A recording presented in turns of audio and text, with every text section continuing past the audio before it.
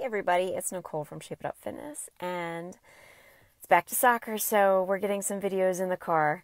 Oh, sorry, I'm going to hold this still. So, welcome to Shape It Up, and today I have a topic that I was talking to somebody, and I do get asked a lot about how to approach your child if they're overweight.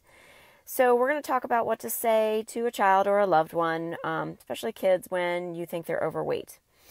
Before I dive in, I wanted to let you know about a brand new program that I have. It's called Turn Your Life Around in 6, and you can check it out at shapeitupfitness.com.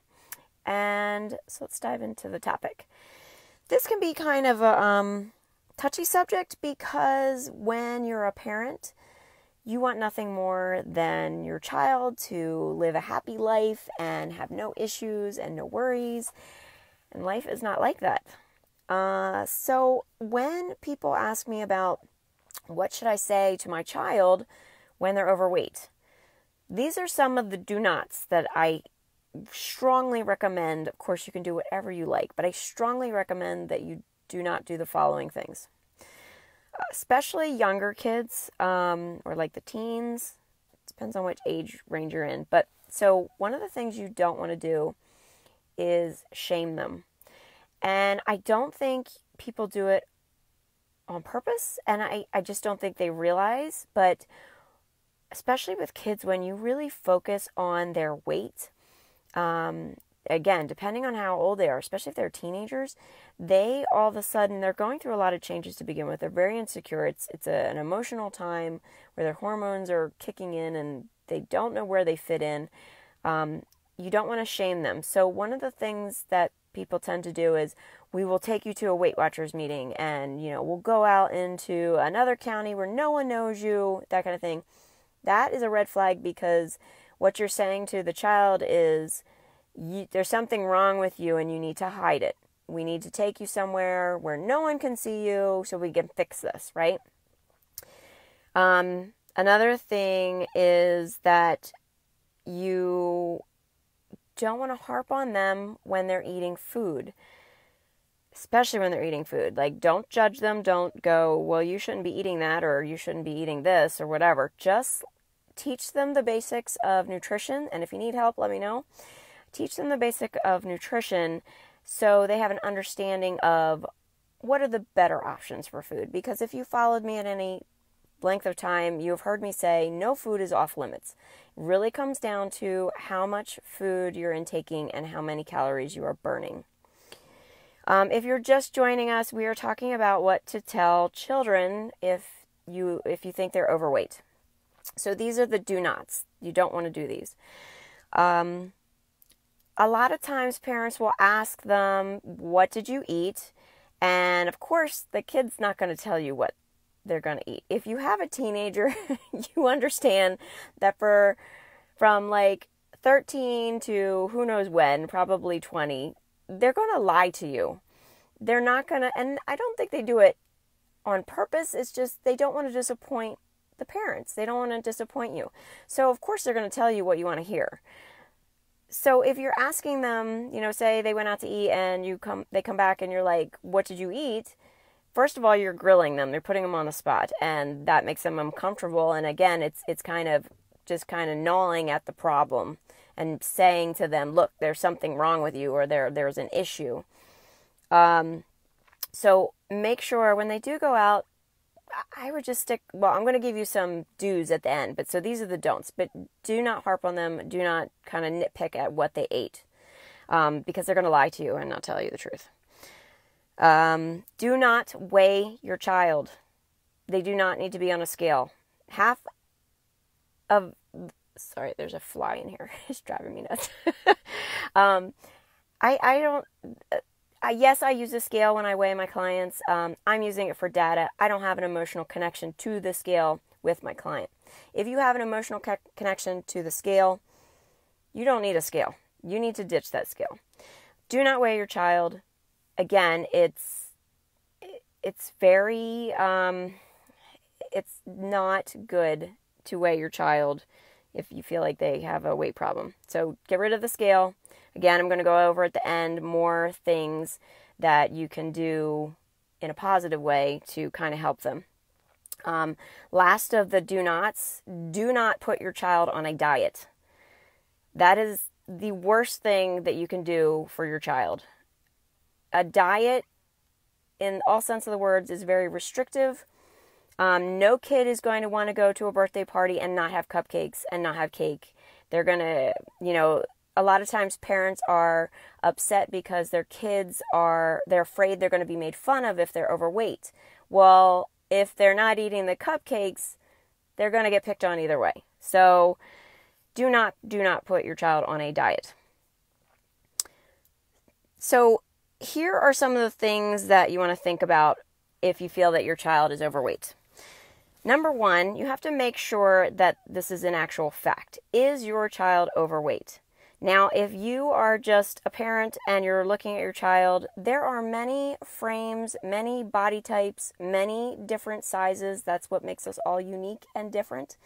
So you may think your child is overweight, but I would say, medically speaking, that is when it's a fact that your child is overweight. And if you go to the doctor, I'll have to do a whole other video on BMI, because I don't like BMI. I have a blog post on it, but BMI was basically based on your height and your weight. Has no account for muscle mass, has no account for bone structure. A doctor didn't even design BMI. It was a scientist. So I don't equate BMI as a valid tool to find out if your child is overweight or not, or you. So skip the BMI. But medically speaking, so if your child is pre-diabetic or has diabetes, type 2, that kind of thing, that I would say, yes, your child is overweight. That is a fact. We can prove that in court. That is it. So once you figure out, okay, so medically speaking, maybe my child is overweight, then what I want you to do as a parent is to get a piece of paper out. Don't show anybody, but get a piece of paper out, take 5 minutes, and I want you to write on this paper your thoughts about why your child is overweight.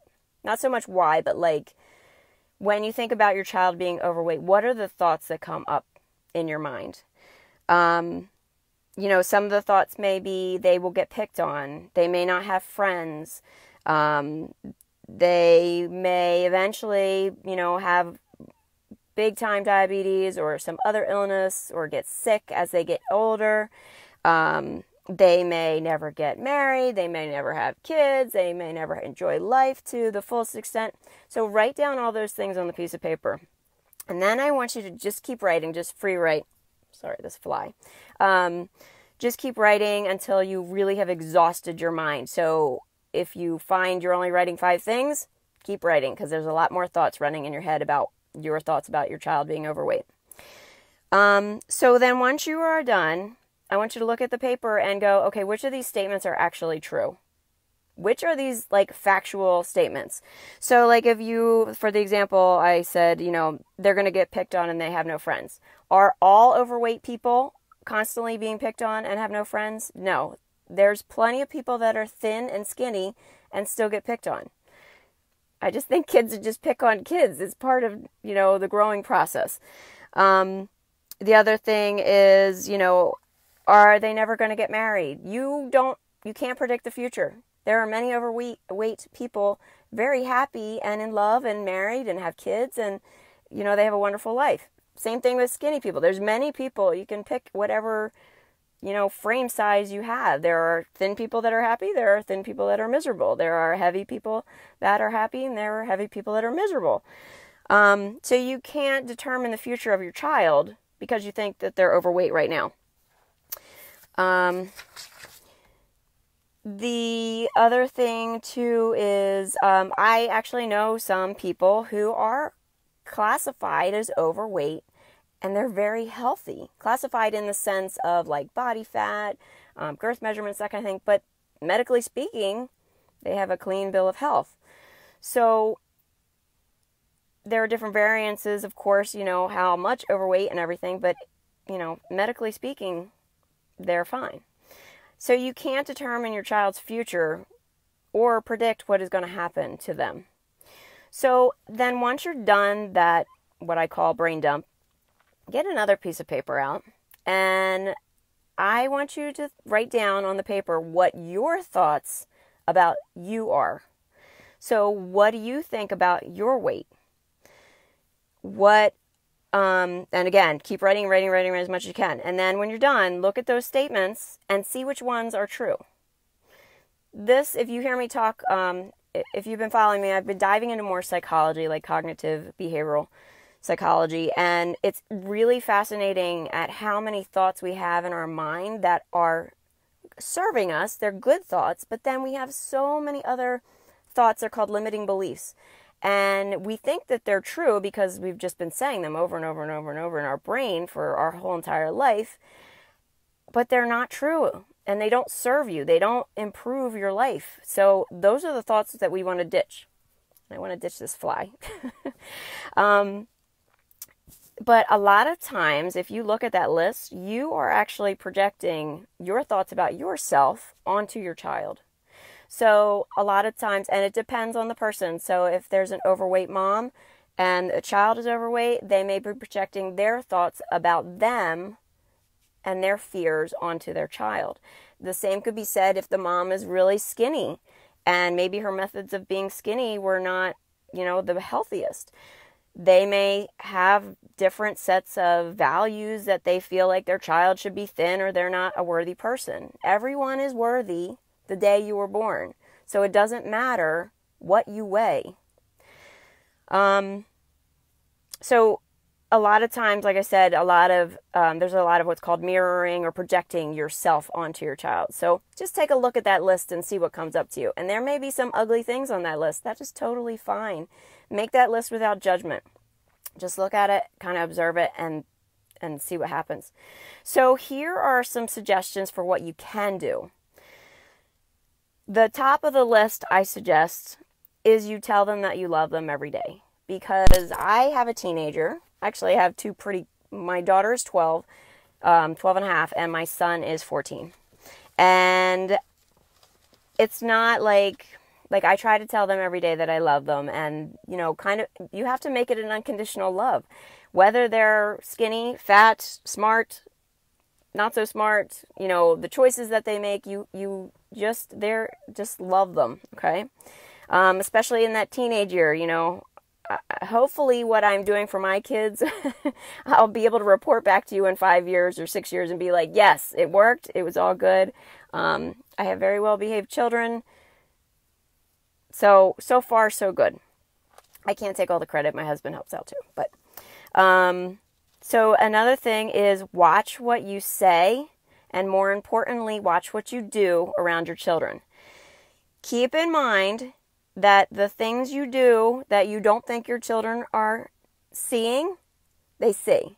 So if you're getting up in the middle of the night and having a snack in the refrigerator, they know. If you are binging in private, they know. If you are purging and using diuretics, those kids just know. You can hide everything and anything. They will find a way. I don't know how. It's their sixth sense. The old saying, you can tell them whatever you want, but, actions speak so much louder than words. So the other thing, too, is when you're talking to them, really be aware of the things that you're saying to them. Like I was saying in the beginning of the video, you never want to shame them. You never want to kind of nitpick at what they're eating or anything like that. The other suggestion I have is make eating very healthy. You can involve them in cooking. Like with my kids, we don't really make traditional dinners, which I've mentioned before. But they see me cooking healthy foods. They see me eating things like, it's not like I eat chicken and broccoli all day long. Like today I made French toast, which I'm regretting because I seriously think I have a wheat issue. But they watch me have French toast.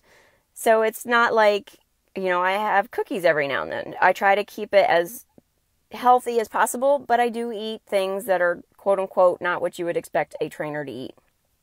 But making things healthy for them. I try to teach my kids how to read nutritional labels, but not too crazy. Like focus, how much sugar is in that whatever they're drinking. I don't say you can't drink that.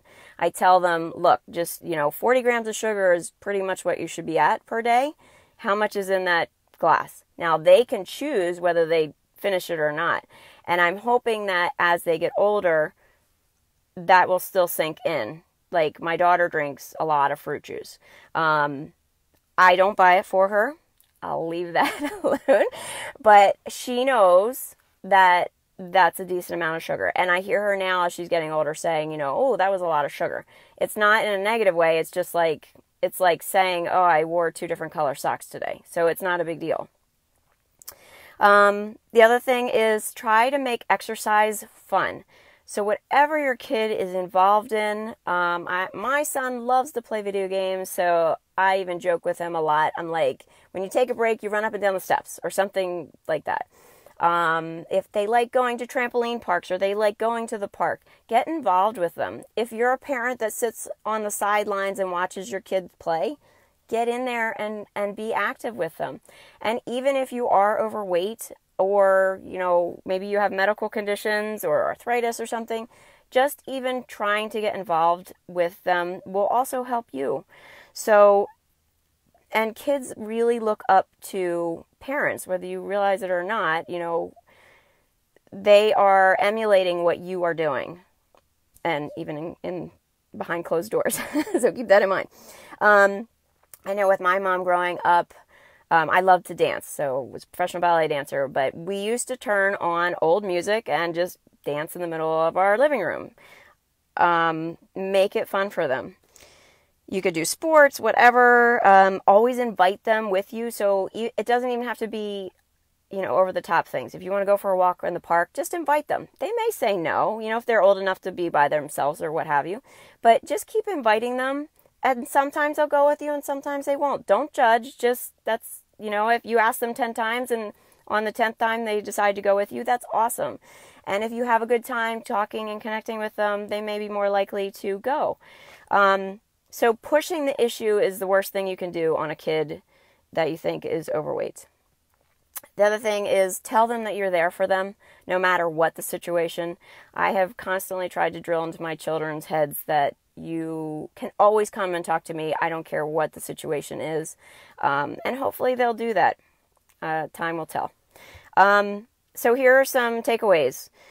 Your children will figure this out. You can be there for them. You can offer help in a positive way. A lot of times when you throw them into situations with doctors, and you got to make sure you get the right information, but, the kids in front of a doctor, they freeze up. They don't, that's not what they want to deal with. It's kind of like shines a flashlight on the problem, like there's something wrong with you. And that's probably one of the worst things a kid can feel, right? So I think one of the hardest things to do as a parent is to let your kids live their lives. I'm not saying don't parent them, and I'm not saying they don't need discipline or anything like that. But as they get older, it's hard because you feel like you don't want your kids to go through pain. But here's the thing, you kind of have to let them go through some of those tough times. You can absolutely be there for them, but sometimes if, let's say the child is overweight and they're struggling with it, maybe they need to go through this to be something like the best version of them later on in life. Or maybe they need to go through this to help somebody else down the line. You don't know. And I think as a parent, we go to worst case scenario, like, death, doom, and gloom. And unless it's actually happening at that time, you can't predict the future. So be there for them, love them. If you need help with any nutritional suggestions, please send questions my way. I'll be happy to help you. Also, all these videos that I'm doing, I talk a lot about nutrition, so you can use these as free resources as well. This flies drive me up, sorry. Drive me crazy. So I like to give the example of the Alex Lemonade charity. So if Alex hadn't gone through what they had gone through, that lemonade stand and that charity would not be what it is today. And as sad as that is, and I'm sure that's heartbreaking, but to know that that is going on and living on in her memory is huge. So my best suggestion is do not put a spotlight on them. Give them nutritional information that is valid and solid. Be the example. And then just kind of let them live their lives. They'll figure it out. So I see some people that are watching. If you have any questions, go ahead and type them in the comment section. I'll wait a second if you do. And if you type them in later and I happen to cut off, I'll answer them also as well. So this one was a little bit longer. As you can tell, I hope I'm very passionate about my children, other people's children, and, because it really starts at their age level. And if, as a parent, your parents, whatever knowledge they had about it, they transferred it onto you. So it's just a cycle and it keeps repeating, and you can change it if it's not serving you or your children. It just takes time and making sure you have the correct information. Do not put your child on a diet. All right. So I don't see any questions coming through. Thank you guys so much for watching. And if you are interested in the Turn Your Life Around program, go ahead to shapeitupfitness.com and you can check it out. All right. Have a wonderful evening, and I will talk to you guys soon. Bye-bye.